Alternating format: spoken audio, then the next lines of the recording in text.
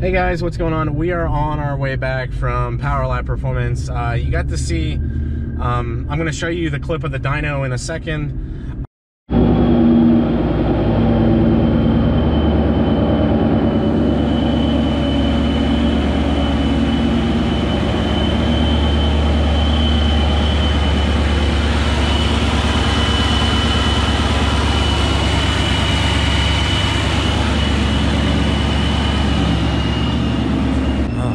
What's going on, guys? We're over here at Power Lab Performance. Julie's about to dyno her car, and we want to see what it puts down on my setup with a booster pump and an 18 manifold. So we'll be able to see what numbers it puts down. But yeah, this is a quick little glimpse at Power Lab Performance. Really super clean shop they got here. Let's see.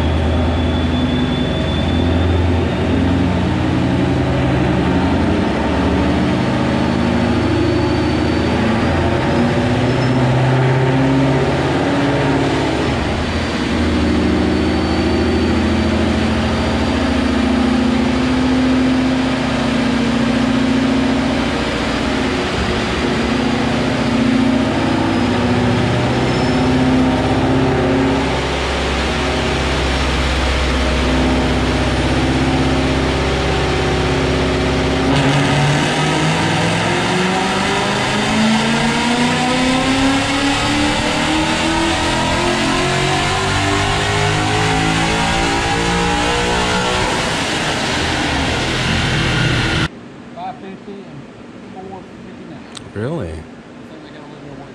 Yeah, seems a little low. So 550 and 449? 459? I got a little bit of revision. Is it pig? Is it pretty rich? Yeah. I was watching the AFR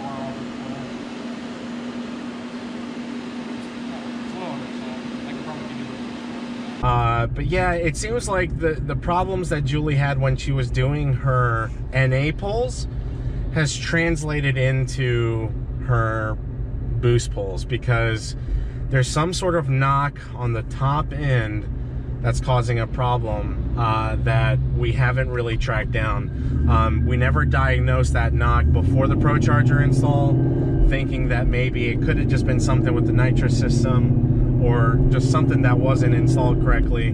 But the knock seems to be back. It's flatlining at about 6,000 RPMs. So it's not, the car's not adding timing, it's aggressively pulling timing. You can see it on the dyno sheet that it's actually pulling timing. It just flatlines. It definitely shouldn't be flatlining with an 18 manifold. I've ran into a problem with mine. It's not as major, but it seems like the cooling system is leaking, and it's kind of spraying a good bit amount of coolant underneath the car from the coolant reservoir tank. So Chase and the awesome guys at Power Lab are going to be fixing that for me tomorrow. We're just going to kind of plug that sight tube. I'm not going to run the sight tube. I'm just going to get that plugged, and then they're going to do a full inspection on the car. But we did it. We threw it on the lift today, and it seemed like that's where it was just, it had a sweet smell. So we think the coolant is the issue, the coolant reservoir tank. And then of course, if you look over here, this boost gauge is going to be replaced. She's looking for the one that she wants. I was so gracious enough to give what I was going to give her mine with the sweet carbon fiber gauge cup, but she didn't want it. She said it looked ugly, but anyways, she's probably going to be running that one tomorrow. I'm just going to let her use that one, and they'll just put it in her car, so we can at least see how many pounds the system is putting out. But yeah, that's kind of just a quick update of where her car is. I know she's really bummed out we're not driving home today, but sometimes that's just what happens. The car sounds pretty strong.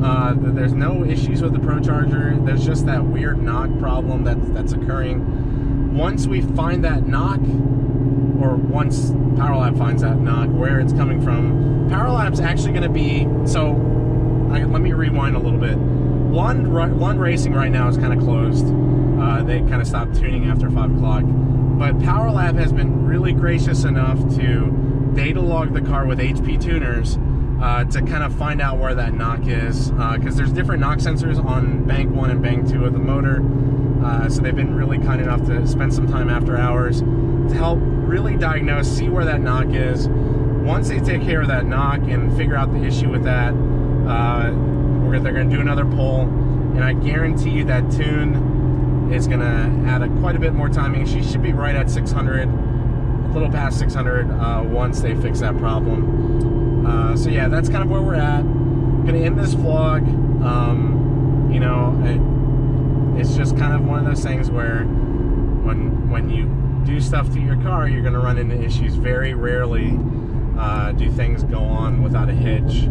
And we've just hit we've hit a few hitches with our installs. Not the fault of PowerLab at all. They've been really amazing with installing our stuff and really help diagnose and fix the problems, either with my used Whipple kit or Julie's knock issue. So with that, hope you guys have an awesome day, and hopefully by this weekend, because my cowl hood is going away, I'm going back to the Starker hood.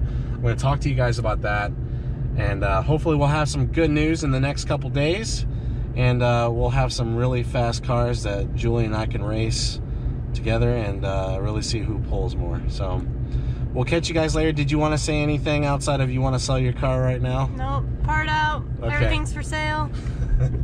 All right, we'll catch you guys later. Take it easy. Bye.